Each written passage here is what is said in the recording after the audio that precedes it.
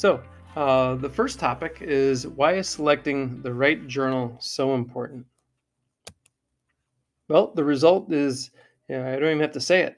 If you select the right journal, it results in successful publications rather than having to go through a whole series of rejections from having targeted the wrong journal.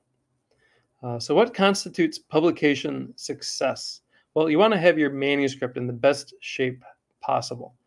It should have sound research. Then, not only should it have great research, your journal choice is of critical importance.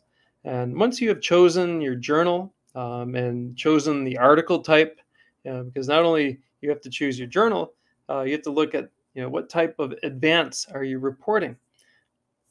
Are you trying to publish a review article, or is it a full-length article, or is it a rapid communication?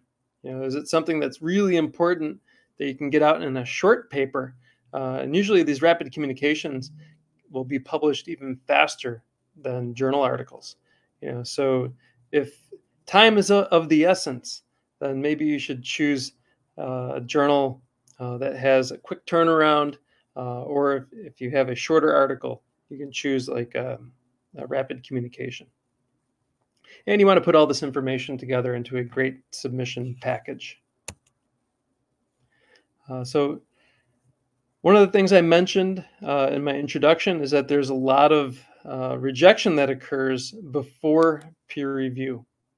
So after your manuscript is submitted and you click that submit button, usually an editor will see the manuscript first. I've been the senior editor for about 5-6 years at Integrative Zoology, so I'm asked to do this screening. So first we look at conformity to editorial guidelines. Usually you can find these in the instructions for authors. And each journal has aims and scope.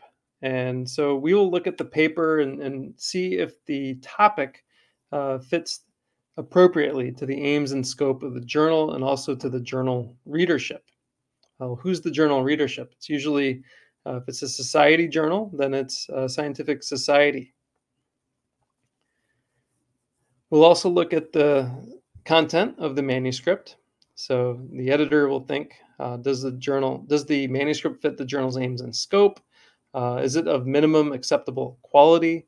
Is the content good enough to warrant peer review? So we look at the quality of research, the relevance of the topic, and finally, the usefulness in the field of study.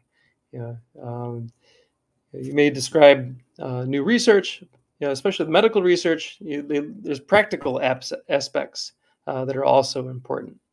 And finally, is the manuscript compliant with the journal's instructions for authors? So every journal will publish instructions for authors, and I urge you, when you're looking and shopping around for journals and selecting a journal, to read the instructions to authors very carefully and make sure you follow that. Here are some common reasons for manuscript rejection. The most common reason is the manuscript is just inappropriate, so it's outside the journal's scope. Another reason for rejection is you simply chose a high impact factor journal, like Nature or Science, or Proceedings of the National Academy of Sciences, the new journal. It's the New England Journal of Medicine. I think that's the top impact factor medical journal. I'm sure they get way more submissions than they can possibly handle.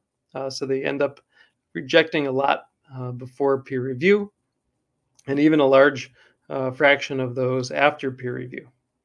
You may simply be rejected by not following instructions. Another big reason for rejection, this is what I mentioned that the journal editors are looking for, is originality or novelty. So this is extremely important. If you're the second team of researchers to publish a finding, you'll probably get your paper rejected because it was published elsewhere. Someone beat you to it. You got scooped. The originality and novelty is of critical importance. There's two journals that don't care about originality and novelty, and that's PLOS ONE and the other one is scientific reports, which is actually a Nature journal.